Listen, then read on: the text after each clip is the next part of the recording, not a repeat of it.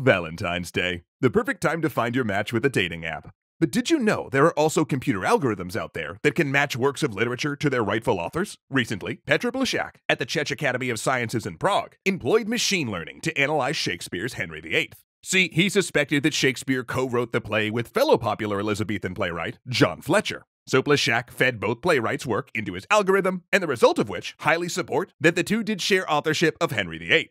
Scholars have also used similar text analysis to help identify other co-authors of the bard's work and to assist in determining the order his plays were written. This, in part, is how we know that Romeo and Juliet and A Midsummer Night's Dream were probably written back to back. Speaking of, you can learn more about both of those plays via the links in the description.